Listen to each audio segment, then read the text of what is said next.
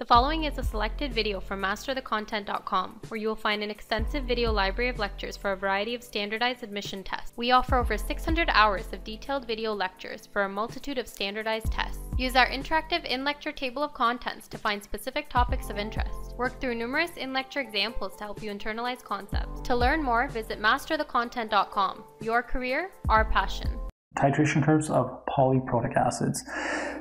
There's three polyprotic acids that you should be familiar with. You should be familiar with phosphoric acid, right, which we'll take a look at next. You should be familiar here, as we see, carbonic acid. You should also be familiar with sulfuric acid. Now, these two are for they're diprotic, right? They're diprotic acids, and what we mean by diprotic is they have this carbonic acid has two dissociable protons, and so does our sulfuric acid, right? But the graphs here, if you actually look, they're a little bit different. That's because the two protons that come from carbonic acid, they're actually weak protons. And the first proton here for sulfuric acid is actually going to be a strong proton. That's why there's a discrepancy between the two graphs, firstly.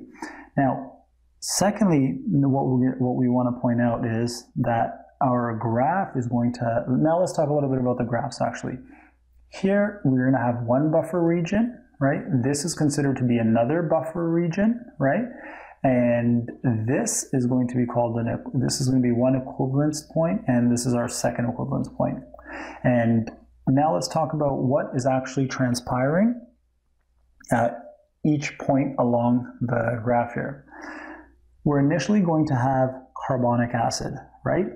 Then at when pH equals pKa1, we're actually going to have equal concentrations of our carbonic acid, right, and our bicarbonate. So these two are we're going to have equal concentrations, right?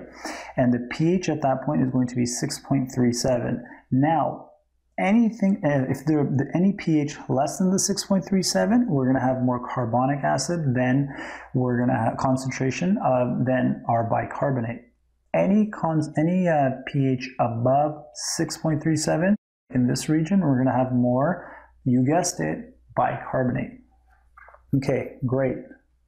Now, when you're at your first equivalence point, right here, right, you're going to have no more carbonic acid. So you're going to have no more of this at all, and it's going to be 100% bicarbonate.